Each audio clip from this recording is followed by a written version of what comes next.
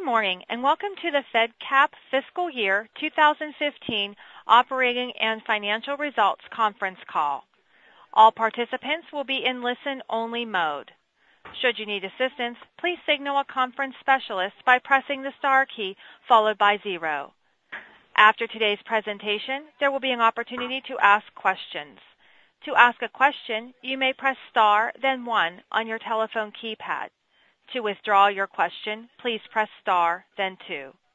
Please note, this event is being recorded. I would now like to turn the conference over to Christine McMahon, CEO. Please go ahead. Thank you, Kate, and thank all of you on the line for your participation in this morning's call. For those of you who are joining us for the first time, know that this is a follow-up to our mid-year call in May when we released our 6 months results through March of 2015. We were joined in that call by over 100 people and received great feedback, including suggestions for improvements, which we have integrated into today's call. Our aim in these calls is to provide stakeholders with timely and relevant information on our mission-related activities and our financial health. The demands for timely and relevant data continue to increase, and we believe these calls are an effective and important piece of an overall engagement process, discussing not only metrics, as we will today, but also trends and challenges for the future. If you would turn to slide 3, just a moment on Fedcap. Fedcap is grounded in the belief that a sense of purpose, well-being, and dignity for all people can be achieved through work. We collaborate with businesses, funders, and other community partners to create opportunities for meaningful work for those who may face challenges. Our approach is threefold: to inspire individuals, to believe in the possibility for a better life, to promote the exchange of ideas, to advance the effectiveness of our systems of care, but perhaps the most important, our duty to change our own hearts and minds, and ultimately to shift the larger belief system about what is possible for all people, despite barriers and perceived limitations.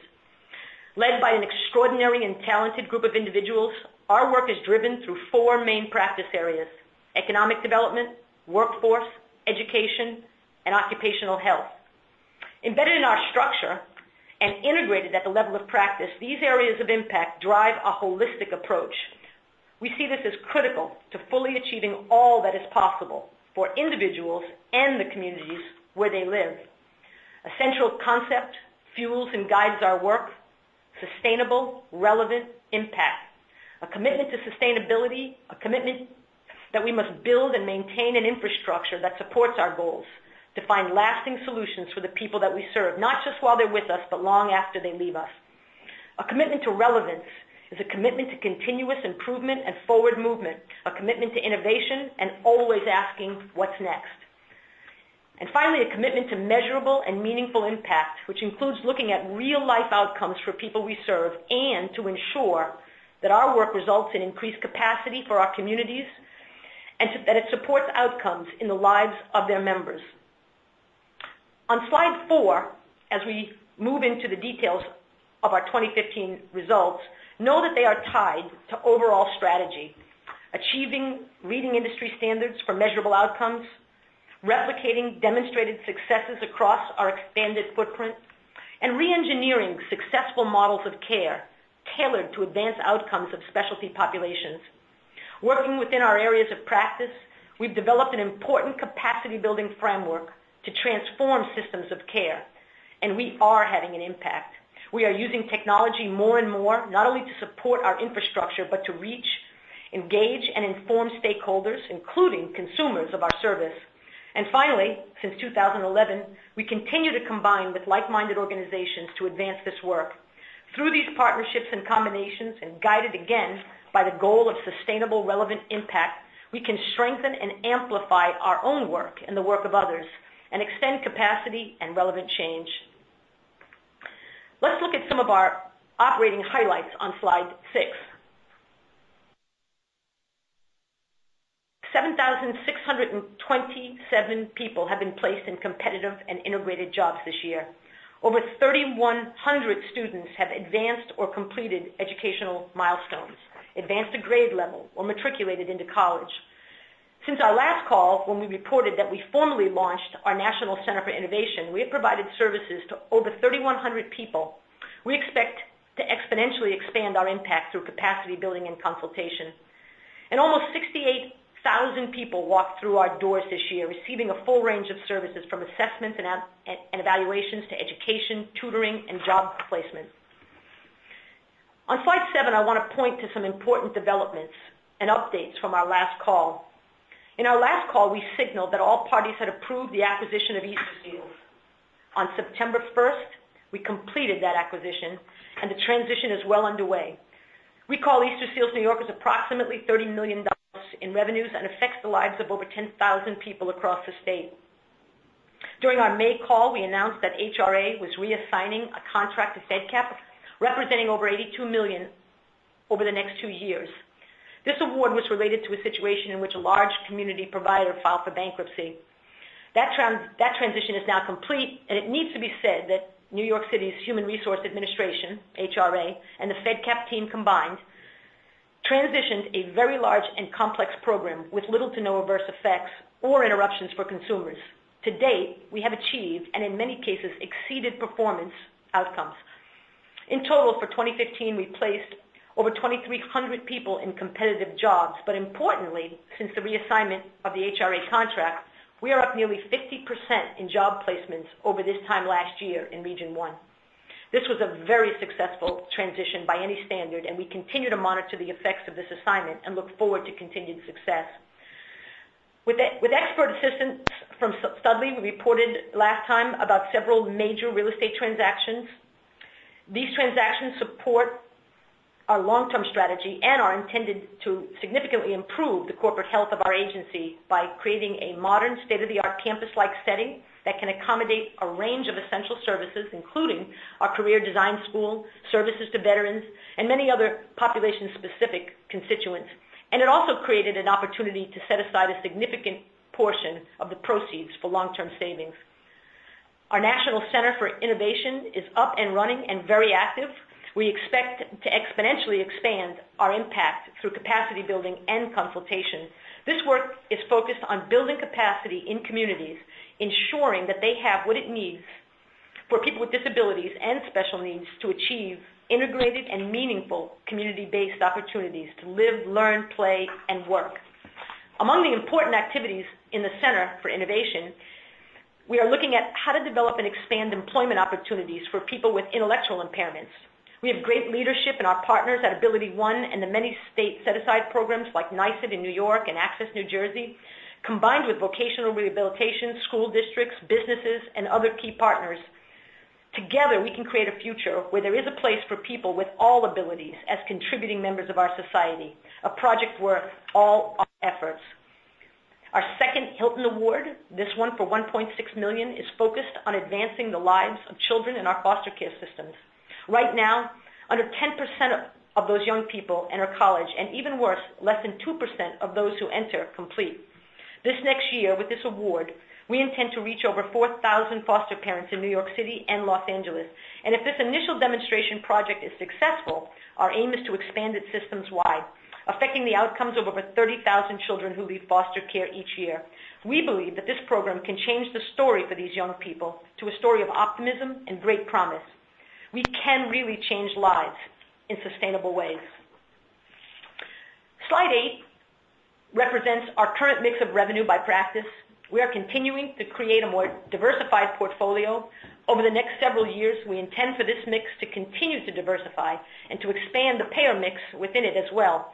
The combination with Easter Seals will add significantly to our diversification. On slide 9, we are taking a deeper dive into one of the largest of the practice areas, representing economic development. 4 operations currently make up that scope of work, with customers from government, not-for-profit, and commercial sectors, and also anchored by Ability One, NYSID, and Access New Jersey partners. These businesses created meaningful employment opportunities for over 1,600 people with barriers this past year. Each of these operations live in a competitive bidding environment, and we are fortunate to have extraordinary talent leading these areas. Total facilities management, the largest of the operations, has over 18 million square feet under management, including the iconic locations such as the Statue of Liberty and commercial customers such as Geico. In our manufacturing operation, we produce military-grade life safety devices, primarily for the government, and within the Department of Defense. Our capability is sophisticated, and we believe we can be competitive. We are extremely proud to be manufacturing a product for the Department of Defense, an emergency beacon, part of the basic package of emergency equipment that each service member is carrying in combat. Our business solutions effort, a business-to-business back office set of services, from document imaging and management, print and bulk mail, to a comprehensive staffing service. Our customers span across a wide range of sectors. And finally, home health care, where over 350 well-trained, dedicated home health providers provide critically important services to homebound individuals across New York City. This dedicated workforce serves over 2,600 individuals, and we expect, given the demographics of our communities, that this program will continue to expand. In 2016, we will continue to pursue more balance within the business areas, and our pipeline is heavily focused on additional commercial work. Slide 10 reflects key activities in our workforce and education and occupational health practice areas. We have provided relevant and needed assessment and evaluation services to children and adults, veterans, people living in homeless shelters, and children in special education programs, and many more, with the goal to understand their strengths, interests, and challenges, hoping to help them transition to meaningful work. And these efforts have been successful. We've put over 7,600 people to work. This past quarter, we celebrated 10-year anniversary of Reserve, gathering nearly 200 businesses, professionals, academics, policymakers, and government and private funders to celebrate this milestone.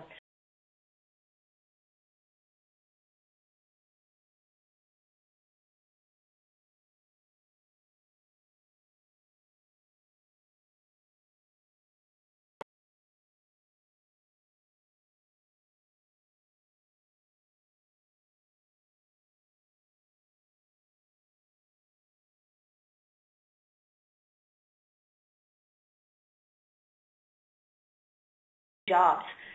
People with substance abuse disorders are gaining essential training and education opportunities, and combined with effective treatment, obtaining meaningful work in a wide range of fields. Our work in developing recovery centers will provide much-needed long-term support to allow them to sustain their sobriety and their jobs. Easter Seals will bring strategic and complementary qualifications and talent to this area. With that, a more comprehensive look at Easter Seals on slide 11. Easter Seals was founded in 1919 in Ohio, and today Easter Seals New York is part of a network of over 79 affiliate organizations with well over 550 locations across the country, as well as a growing international presence. Easter Seals New York expands our reach, in particular within education and occupational health in New York City and upstate New York, with services from New York City to Albany to Buffalo. Easter Seals has a long-standing and powerful national role in serving our veterans through advocacy and education, employment and rehabilitation, assisting not only the veteran, but his or her family. Easter Seals also enhances our reach in that it provides early intervention and education services within its Make the First Five Count effort, ensuring children from birth to 5, including children with autism and other disabilities, have what they need to fully benefit from public education and go on to lead productive, meaningful, integrated lives. This work is supported by a loyal and remarkable group of donors and supporters. I would now like to turn the presentation over to our Chief Financial Officer, Karen Wegman, who will review more detailed financial metrics. Thank you, Christine. I'm pleased to present to the audience our financial report for our full year results for the fiscal year ended September 30th, 2015. If you'll turn your attention to slide 13, before going into the specifics of the financials, I'd like to give you an overview of our financial results for this past year. Our year-over-year operating revenue grew by 23.7%. Thus, our services expanded over $33 million in operations from fiscal 2014.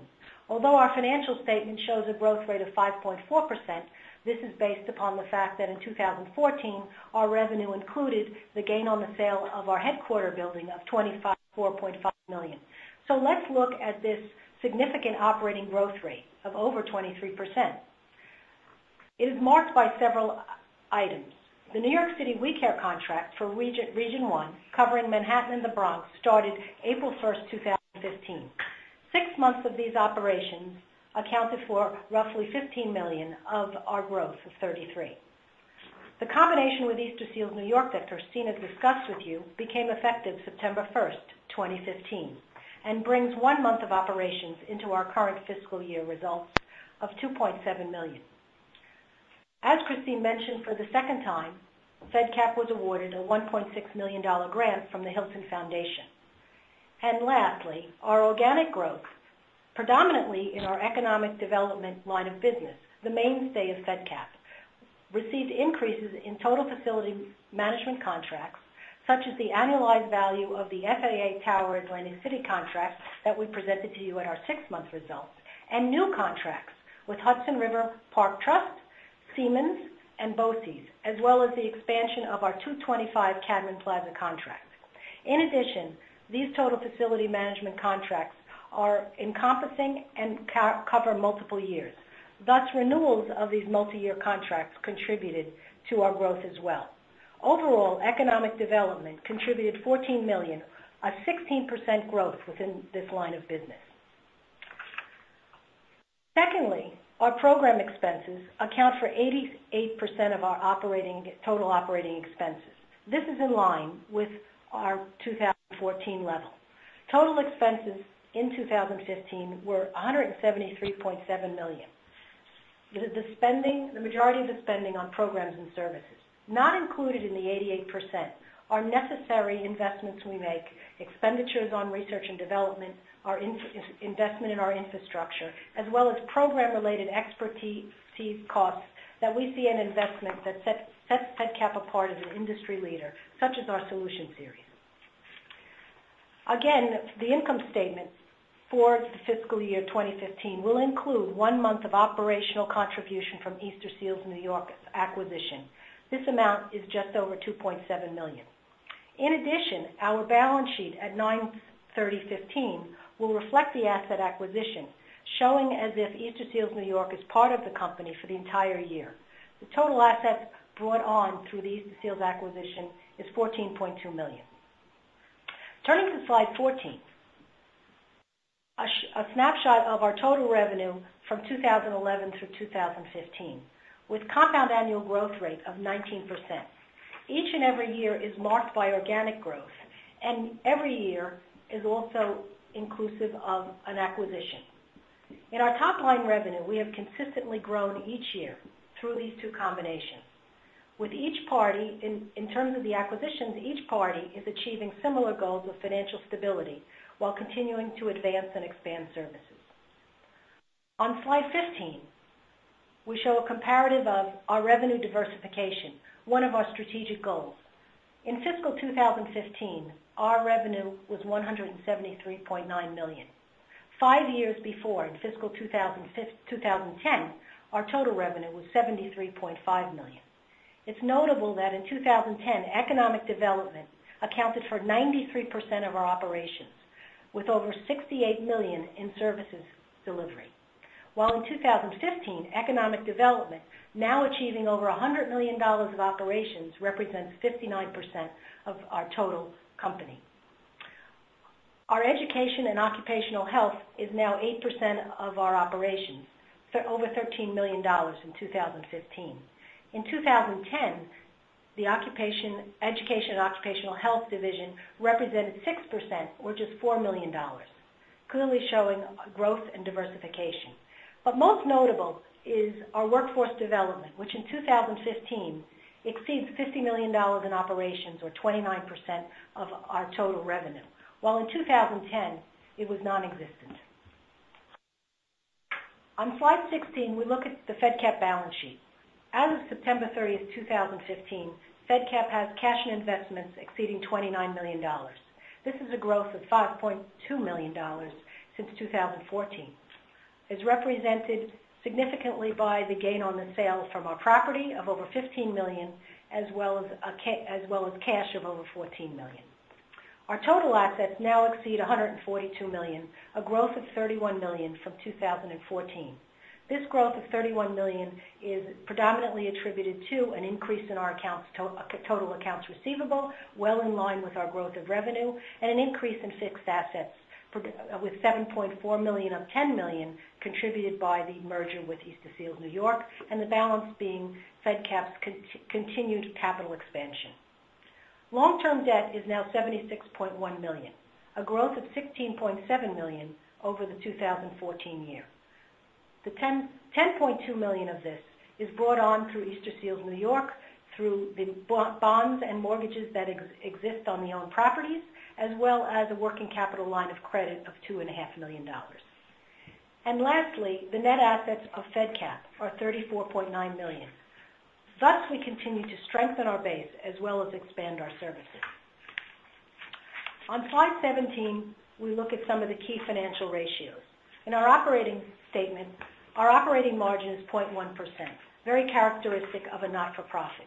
We continue to manage our financial operations for an overall balanced position of revenue and expenses at year-end.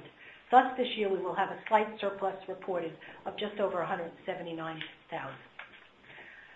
57% of our operating expenses are attributable to personal services. This percentage is consistent with prior years. In 2015, personal service costs for Fedcap exceeded $98 million, of which 71% of this expense is for our consumers that we employ. Looking to the balance sheet, a much-watched ratio is our debt coverage ratio. This exceeds 4.4 this year. This is one of the ratios that our lenders consider, and it is a ratio that we're pleased to report is in compliance. It measures our ability to make current payments on our debt. The debt to total assets, 75%, includes both current and long-term, and shows the percentage relative to our total assets, which exceeded $142 million this year. Again, a positive number. Our current ratio, which is our working capital ratio, is also good and shows our capability to meet short-term obligations necessary to run our organization. And finally, our DSO days, 51 days.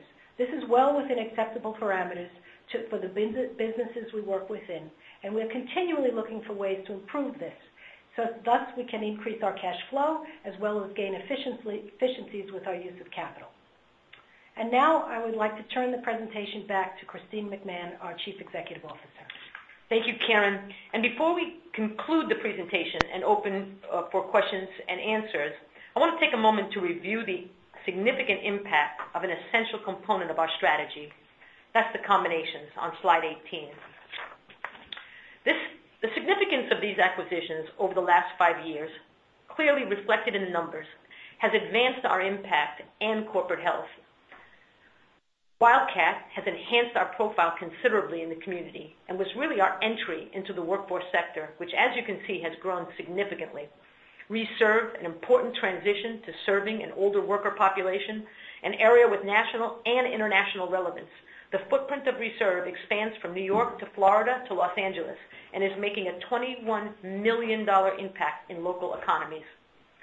Community Work Services, an organization founded well over 100 years ago, is a key part of our planned expansion in New England.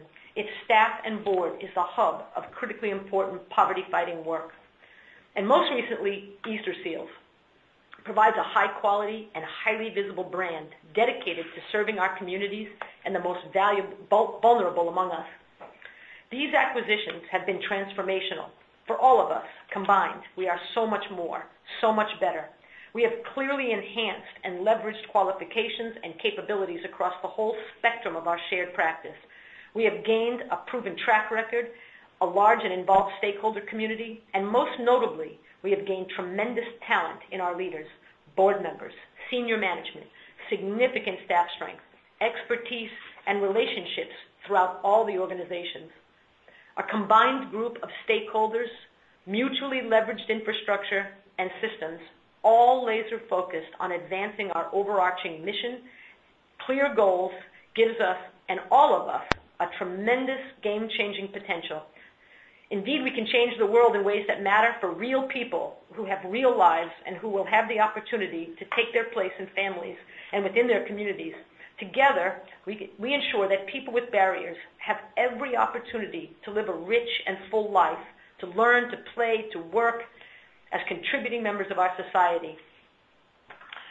On slide 19, looking ahead, we are all positioned for continued growth and relevant, sustainable impact. We continue to advance the work of our practice areas by innovating, advancing relevant service deliveries, and capacity building.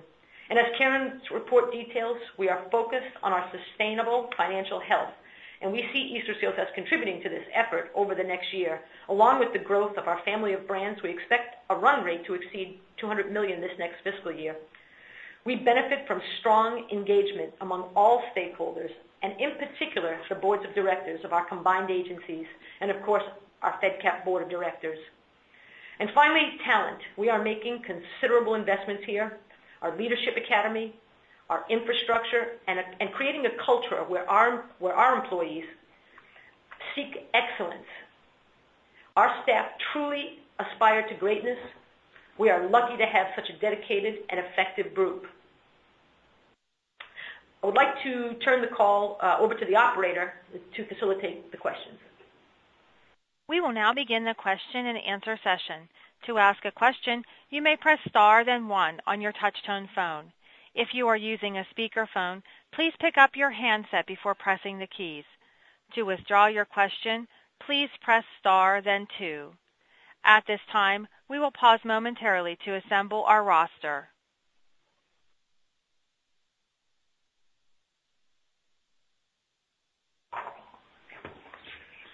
The first question comes from Christine Andres of USI Insurance Services. Please go ahead.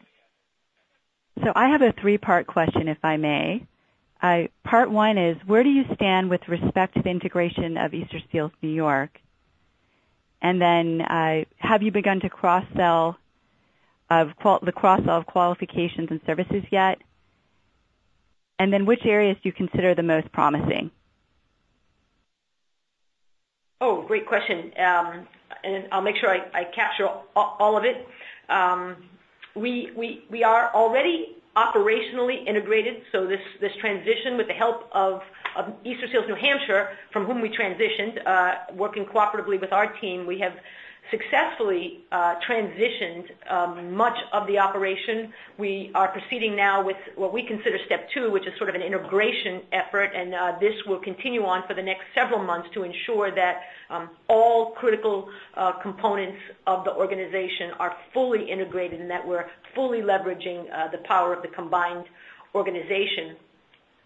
We have a senior vice president serving as the executive director of Easter Seals New York, and there are over 800 employees working within the Easter Seals Corporation. And indeed, we have leveraged and integrated these employees within the family of employees to expand a couple of key projects even within the first several months. For example, we expanded some document imaging contracts in our business solutions in Rochester, New York. An integrated team of writers developed a winning proposal in the Rochester area, expanding our preschool in Rochester, winning a $1 million contract there. And we are also fully focused on expanding veteran services throughout the state, and both teams working collaboratively to get that done. So the areas for the future, most promising areas in the future, really are focused on preschool expansion, veterans services expansion in this next fiscal year.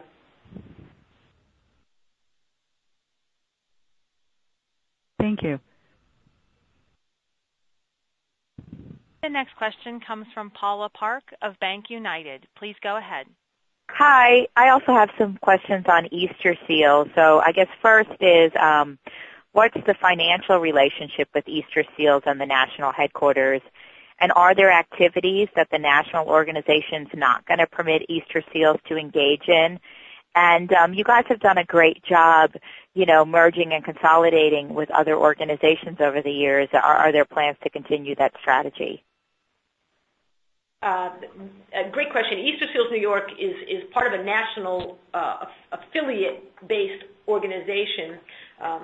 There, as I mentioned, about 79 of them loosely associated through a membership agreement and some shared values and program initiatives. There are no limitations to services that we might provide under the Easter Seals brand. However, there are key strategic programs that we should provide, including, as among them I mentioned earlier, the Ready by 5, certainly services to veterans. Easter Seals nationally is among the largest providers of employment services for people with disabilities, consistent with Fedcap's work as well. And also, as an aside, Fedcap combined nationally also offers the largest set of services to people looking for adapted recreational activities, sort of outside the scope of Fedcap, but indeed a relevant component of their work.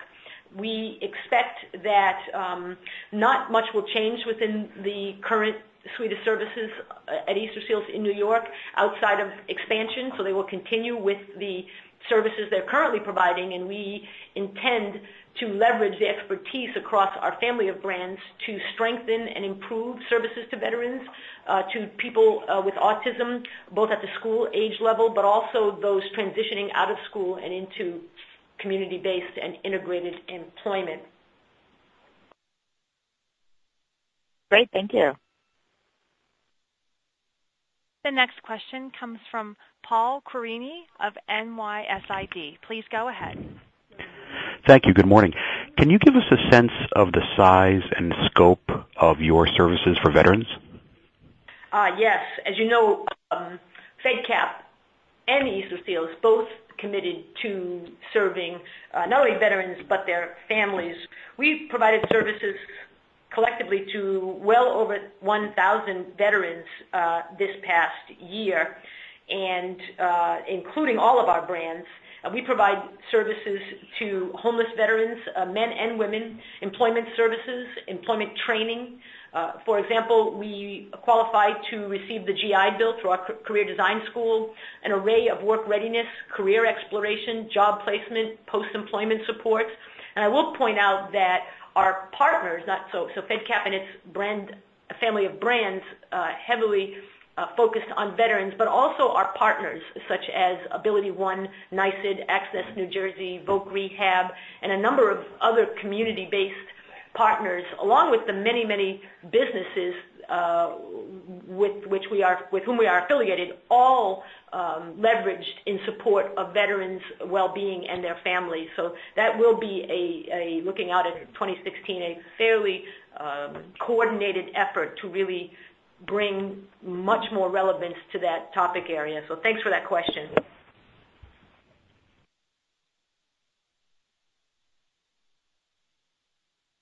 The next question comes from Jennifer Rosalind of J.P. Morgan Chase. Please go ahead. Great. Thank you. Hi, Christine, Karen. Great presentation. Just curious, is Fedcap, have you found the only not-for-profit that discloses its operating milestones and financials in this type of form? And do you expect over time other not-for-profits will begin to do the same? You know, we have searched high and low, and so while we can't be certain we've hit every major area, we can find no example of a not-for-profit disclosing both impact and financial in this format, and certainly within the time frame that we are providing this. So we do hope that others will join in doing so. The Chronicle for Philanthropy commented on this practice not too long ago. Fedcap was mentioned, and again, no other organizations was mentioned. But we are very, very hopeful that this could catch on. Great. Okay. Thank you. The next question comes from Moira Patterson of Morgan Stanley. Please go ahead. Good morning. Can you talk a little bit about what you consider to be the greatest risks to growing Fedcap's business in 2016? Yes. In fact, risk management is one of our large strategic initiatives, not because we believe we're in particularly high risk business or sector, but because lots of lives are depending on management's ability to forecast and predict and strengthen and mitigate against sometimes risks that are externally driven, risks associated with policy changes or regulatory changes. And so there are a number of areas on our radar that we are watching very, very closely. In addition to some of the internal risk factors, typically from an agency this size, obviously, and you heard from Karen's report that cash management and our ability to grow in as rapidly as we need to, but also responsibly in a way that provides financial stability to our organization, and external pressures that have been emerging over this past year, and we see them as getting stronger, not less so in 2016, and that is some of the pressures faced by our federal programs. There's some policy and regulatory changes emerging in connection with work. We also have movements across the entire nation in connection to Affordable Care Act and the implications that will have on our long-term funding. So these are areas we're watching very, very closely, and unfortunately there are a number of changes and risk factors in the environment in these times, certainly in this sector, but perhaps across sectors. And the good news is we are committed to sort of embracing the risk factors in ways that I think are far more healthy and looking to mitigate head on. And so we have a fairly effective risk management program in place to do just that. Great. Thank you. Again, if you have a question, please press star, then 1. The next question comes from Howard Siegel of Irwin Siegel Agency. Please go ahead. Good morning, Christine and Karen. Very informative presentation. Thank you. My question is really about Fedcap and its growth. Are you in a competitive environment, or does the need for services far outweigh the supply? I would say the bulk, if not all, of our services are in a competitive environment, and there are several ways we are in this environment. Among them, of course, are when we pursue commercial business within our 4 areas. Indeed, that is highly competitive. But second to that, most of the federal, state, and local contracts and opportunities to provide services are through competitive bidding processes. And then in other areas where we have standing services, such as our education services, in these ways we have to compete for the consumer's choice. And so consumers have a significant amount of choice about where they're going to receive their services and how, and we stand to meet their needs and have to do so and earn their trust every day. And we welcome that environment, by the way, and feel as though our commitment to excellence serves us well. Great, thank you.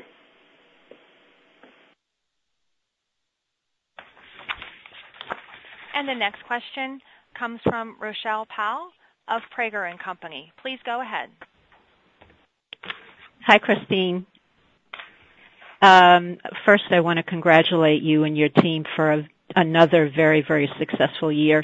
And just going back to the comment about being competitive, we do a lot of not-for-profit financings, and the word on the street is that Fedcap is definitely the go-to agency. So congratulations on that.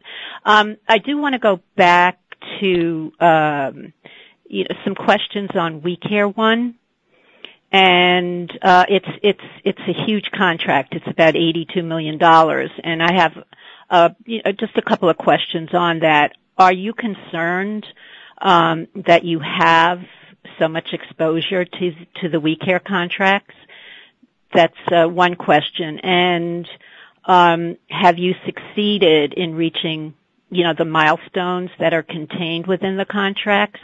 And are you performing up to the required objectives? And also the last one, which is really important, is Fedcap being paid on time on both of the We Care contracts?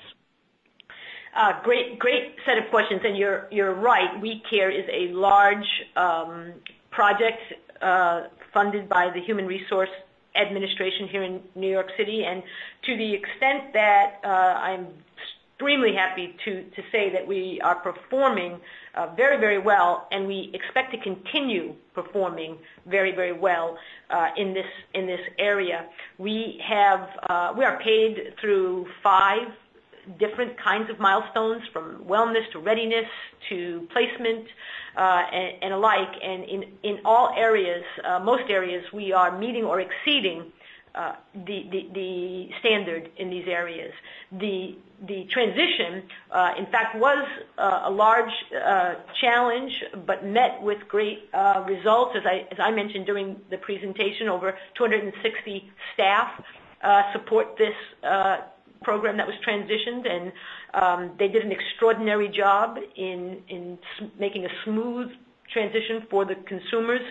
As I mentioned, we're exceeding all contract expectations, and we expect to continue to exceed those expectations in the future. So in terms of too much exposure with this contract, we're very, very optimistic and excited about our performance so far, and feel as though we will continue to meet and exceed all of the performance-based outcomes. As to the payment, the city has worked with us like true partners. We have been able to process bills and receive payment in a timely manner.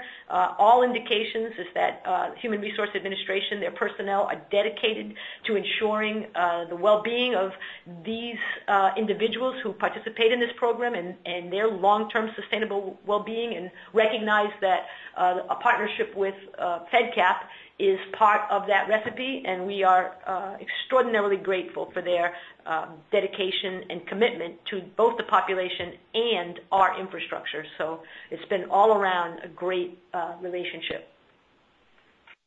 Thank you. This concludes our question and answer session. I would like to turn the conference back over to Christine McMahon for closing remarks. Thank you, and I just want to thank all of you for participating today. We look forward to keeping you up to date on our progress, and so thanks, and I hope that this is an effective